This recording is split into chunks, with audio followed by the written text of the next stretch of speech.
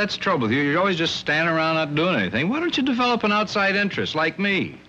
Well, that's an interesting offer, but I like girls better. Oh, no, you know what I mean. Do something to take up a hobby. For instance, I'm buying stocks. You're kidding. How you doing? Well, markets, you know, my utilities are up, rails are down, my industrials are sagging a little. Well, if it's any consolation, you can't notice it from here. I'm talking about investments. Well, I'm interested in investments. You are? Oh, sure.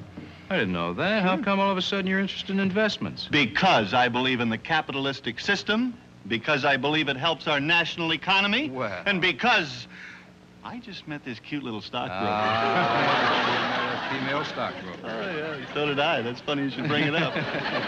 You've heard of Merle Lynch, Pierce, Fenner, and Ethel? Not until just now. You chose Ethel. Yeah, well, she's a better dancer than Merle and Lynch. I'll bet she is. And Pierce and Fenner are, you know, kind of... Listen, Ethel's handling your portfolio. She certainly is. And you've developed an interest in the big board. Yeah, the last one I was out, she was about... No. I said board, not broad. Board.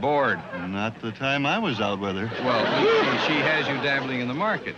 Well, no, usually at her place. Come on. We tried dabbling in the market, but she kept falling out of the shopping party. Well, getting back to finances, Ethel might put your money in bonds. You know, you can do very well in convertibles. How did you know? That's right, convertibles. No. Come on, you're really interested more in Ethel than you are in investments. Well, I guess so. She's 38, 25, 36. You got to admit that's better shape in the markets.